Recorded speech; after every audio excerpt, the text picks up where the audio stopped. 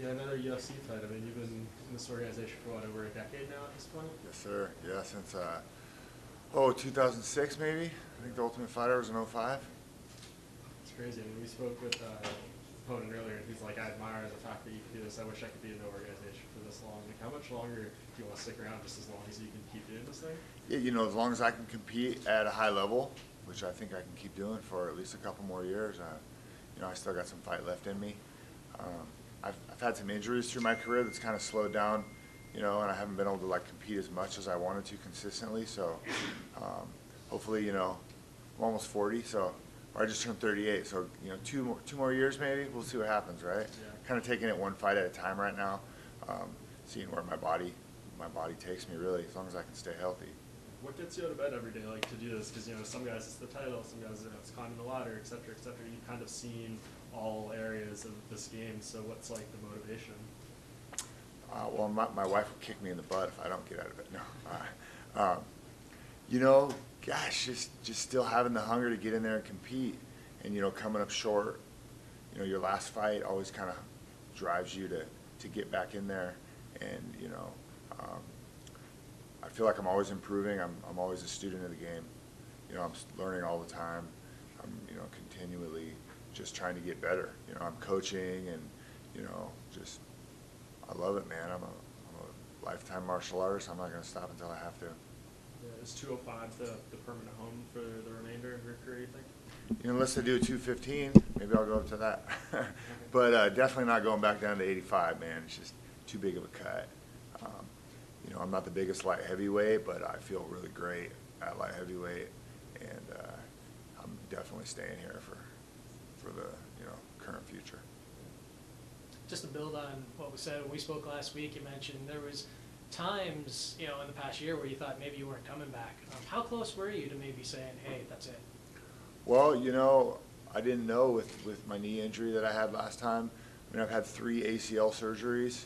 A lot of guys have a hard time coming back from one. So, but these days you see it more, with the other sports and stuff. Yeah, I thought about hanging them up. I actually had to go get a job working construction all summer to pay my damn bills. So after doing that for a couple months, I really wanted to get back in here. I was like, man. First I thought, getting a regular job ain't so bad, but yeah, it sucked. No plumbing work, right? No plumbing work. No, I was driving heavy equipment and stuff, which wasn't too bad, but still, just being out in the elements and having to work, under like a dickhead boss, and just, yeah, not cool, man, for me at this moment, you know what I mean? But I'm kind of working on getting in the fire department. Actually, I got a bunch of buddies who are firefighters, so I could do that and still fight, possibly too, so we'll see what happens Kind of moving like forward. Stevie's doing it too. Yeah, so we'll see what happens moving forward.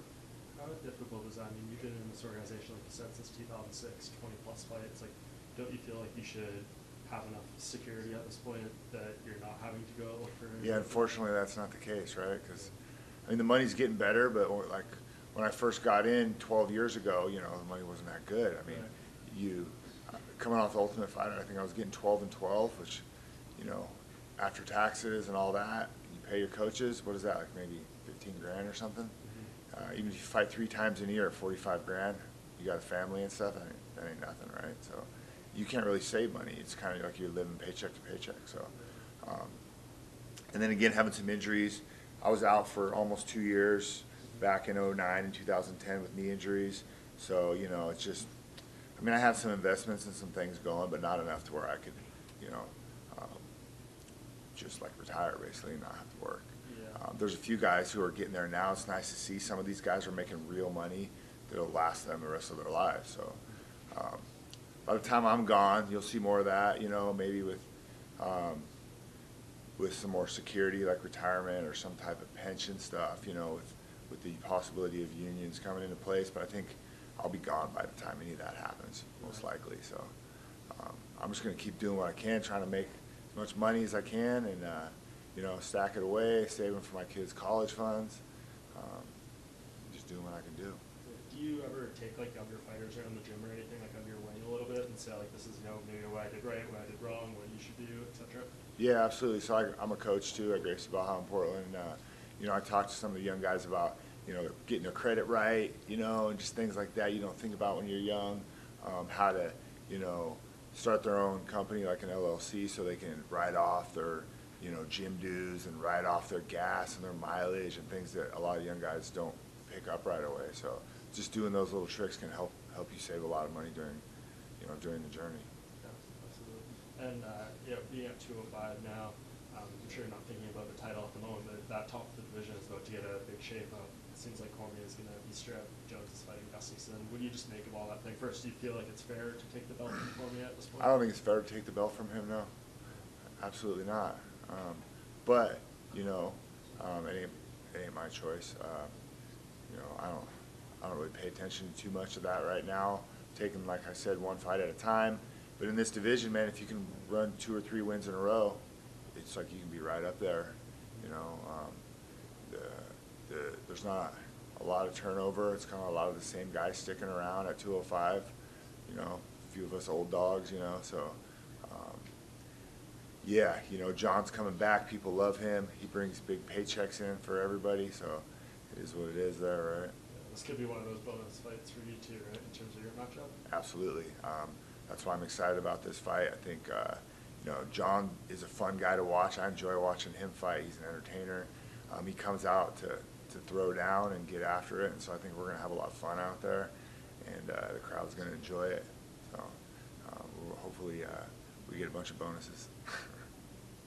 You had mentioned, kind of knee injuries, obviously the accident that you went through. How's training going over the past year? Training's been really good, man. It's feels good to be 100% healthy. I want to say it's some of the best I've ever felt coming into a fight, which is kind of crazy, but man, I just feel amazing compared to the last fight, coming in with injuries and stuff. It's been great, man. I'm ready to rock. I mean, you had mentioned that Gian likes to push the pace, he hits hard. Are you going to look to take the fight down to the ground? No, I'm gonna take the fight where it goes. I feel like I'm a little better than him everywhere.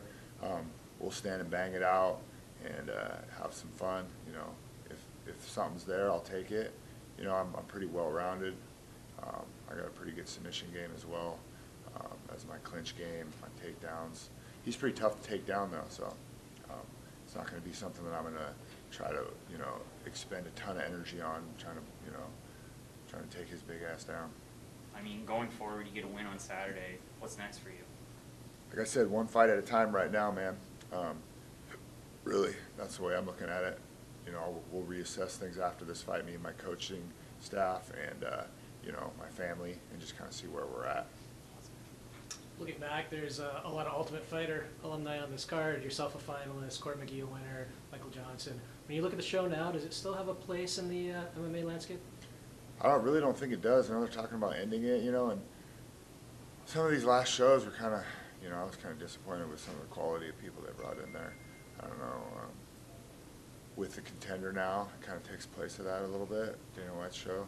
And all the great feeder shows that they have out there are picking up these guys. So I think it's harder for them to find, quality guys to be on the Ultimate Fighter. So, I mean, I hate to see it end because it's been going for so long. It's a great thing, but and it's a great opportunity for young fighters to get their name out there. But there's all, things come to an end. So. Thanks, Ed. Yep.